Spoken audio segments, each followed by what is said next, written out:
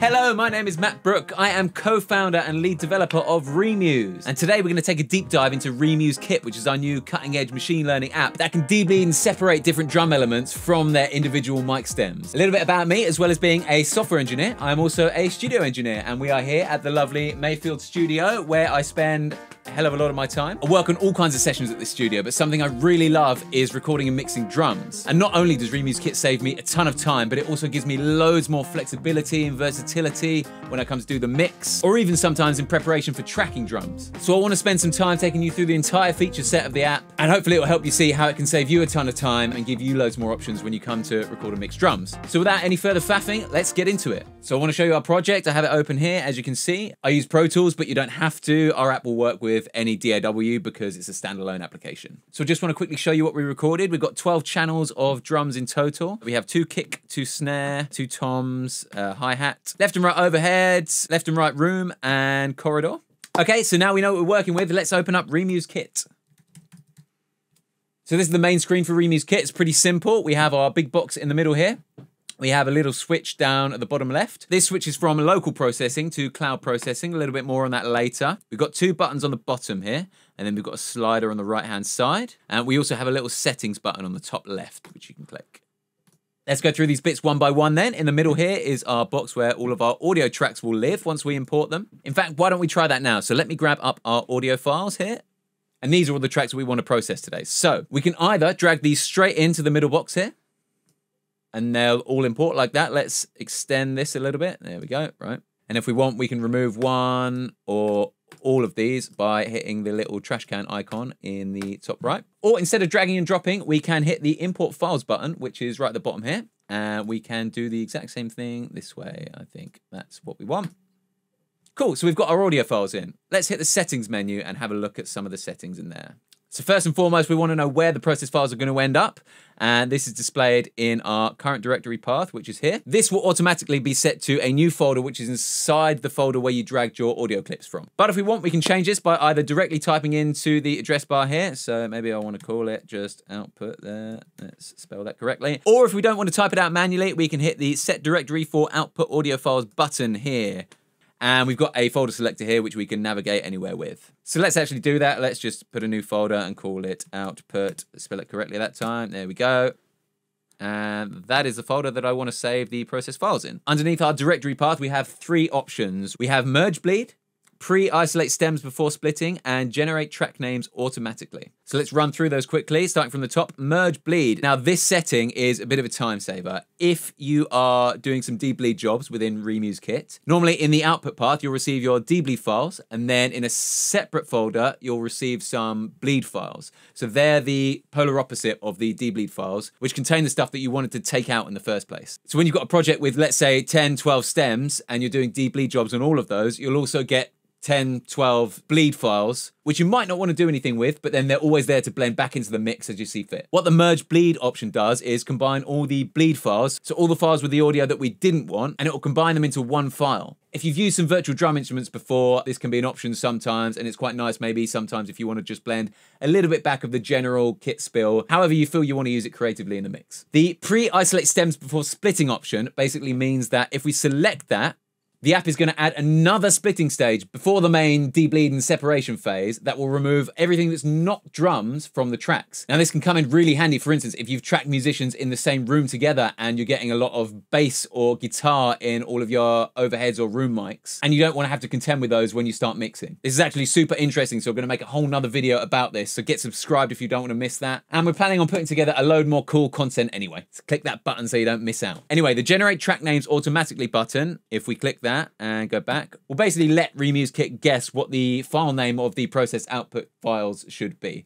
So if we remove these, now that we have that option selected, I'm going to drag these in again. And as you can see, it's kind of done its best to simplify the track names. If we want to change these ourselves, we can. We can just go to a given track, select track name, and then adjust this. So I want to change that to overhead left. There we go. And we're going to change this to overhead right, like that.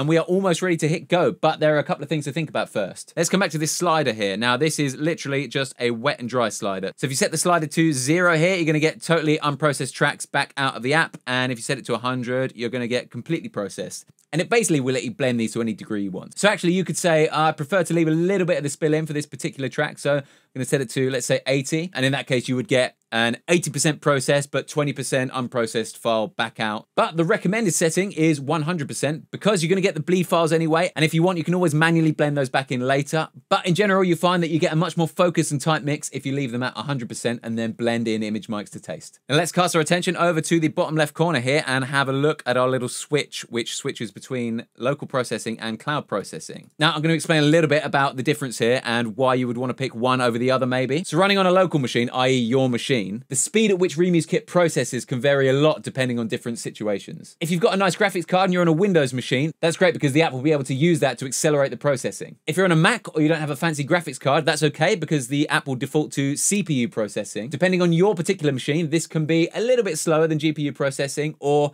quite a lot slower, which is why we've included a cloud processing mode. So let's toggle to that.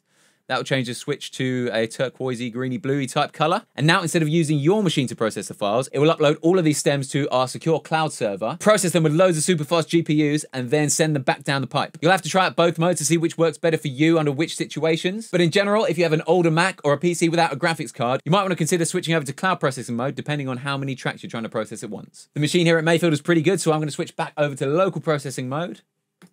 So the last thing to look at is the track type drop-down for each of our audio tracks. ReMuse Kit will try to intelligently guess which option it should be for each track. So for instance, down here we have our kick microphones, which have been correctly identified as kicks. We have our snare microphones, which have been correctly identified as snares, and our toms as toms. Now we get to our first overhead mic, and we have a couple of options here. We can select image mic, which basically means that the app will split the audio out into 4 stems, which are kick, snare, toms, and cymbals. So you're gonna get each of those in the output folder and then you can blend those in however you want to. If instead you select cymbals, the app will run a debleed job and it will try to split the cymbals out from the rest of the kit. So in your debleed folder, you're gonna have the cymbals, and then in the separate bleed folder, you'll have the shells. So you can treat that as a separation job of 2 just cymbals and shells, which can be really handy and time saving when it comes to adding that into your mix, because then you have separate control over your cymbals and shells. Same thing goes for our other overhead mic here and also for our room mic. Now for this recording, instead of a left and right room mic, I use a mid and side setup. So what I've done is I've run those through a plugin that will convert mid and side into left and right and then bounce a stereo file from that. ReMuse Kit is happy to accept either mono files or stereo files, and it doesn't matter what sample rate or bit depth you put your audio files in at, that's how you're gonna get them back out again.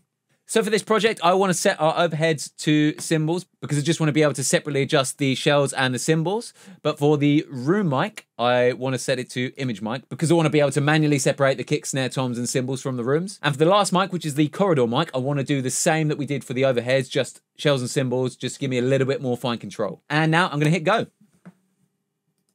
And now all we have to do is wait. How do you ReMuse yourself? Okay, so once we're done, the name of the game is to go back into our DAW and set up our project in such a way that we are utilizing the new process stems in the best way. So I'm going to take you through how I've done it for this particular project, but there's no limitations. You can set it up however you want, really the sky's the limit. We're going to do some comparisons as well to the raw original recordings versus our new processed versions of those stems. So first, let's have a listen to our kick drums. This is the original recording. Immediately, you can probably notice some snare coming through there, and that might be a problem for you in the mix, depending on how you're going to process that. You'd usually tackle that with gating with a short release, but with ReMuse Kit, you don't have to. Let's have a listen to the process version of the same stem.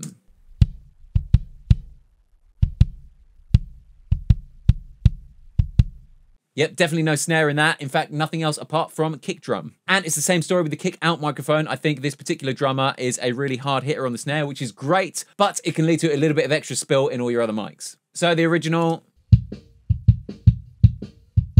and now the ReMuse Kit version. So let's have a listen to our snare drum mics. We have the snare top. Let's listen to the original recording.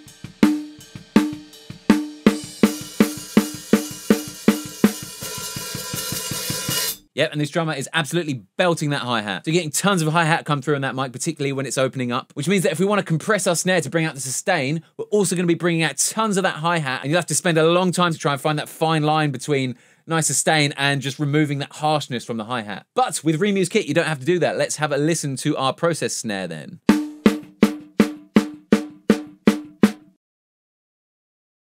That is a bit of a game changer moment because we no longer even have to consider hi-hat spill in our snare mics. We can just pick the best placement for that mic and get the sound that we expect out of the snare without having to worry about anything else. That extra flexibility offers a lot of new options that just weren't there before. And it's a similar story with our snare bottom mic, although with the snare bottom mic, you'll notice that the mic has picked up the extra snare activations from the kick drum. So let's have a listen.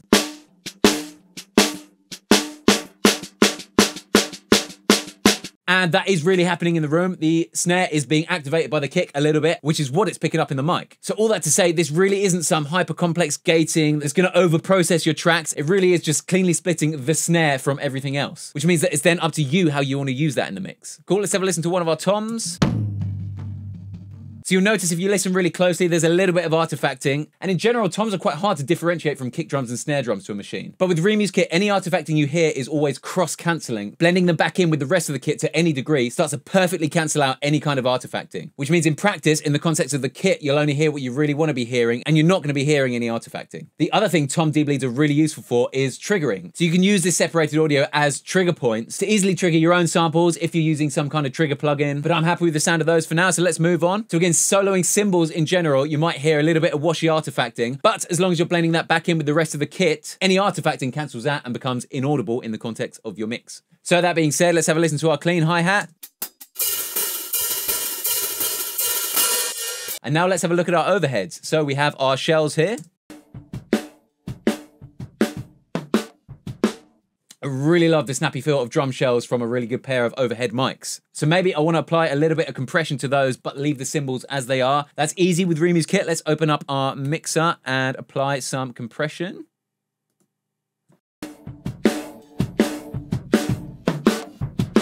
So we've now nicely brought out the attack and sustain of those shells in the overhead mics, but we haven't touched the cymbals. So once we blend those back in,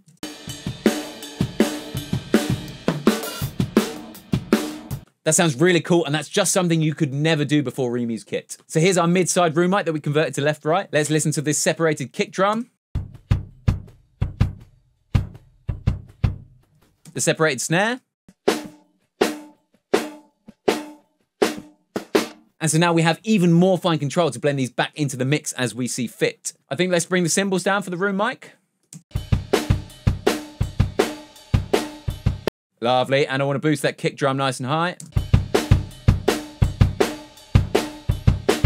And it just gives us more creative freedom. Now about corridor mics, personally, I love the sound of a corridor mic. I love what they do to shells, but I really don't like what they do to cymbals. So let's listen to just the shells from our corridor mic.